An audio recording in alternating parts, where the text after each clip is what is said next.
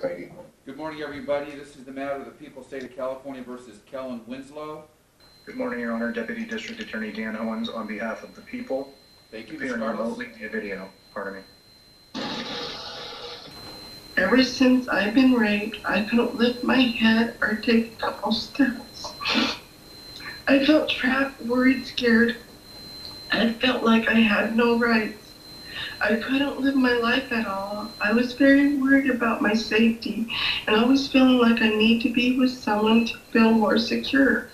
This crime has affected me emotionally, always feeling scared and having anger. The most recent report that lists out the custody data on bottom of page 12 is accurate. That is an accurate recitation. Every single play, he's sustaining a head injury, day after day after day. I think we broke it down just with the game time, the amount of practices.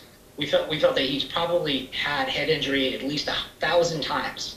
His head made contact with something of either another helmet, the ground, a whiplash, you name it.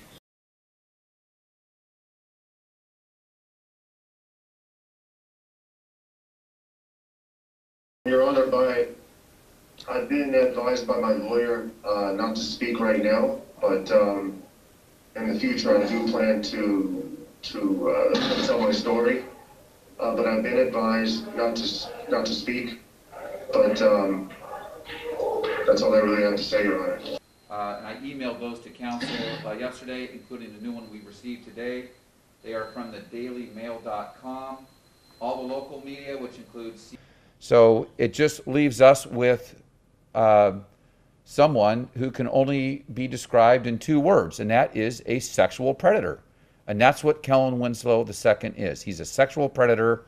He preys on vulnerable victims and is very brazen in the way he carries out his crimes. So for that, the defendant's going to get 14 years in prison.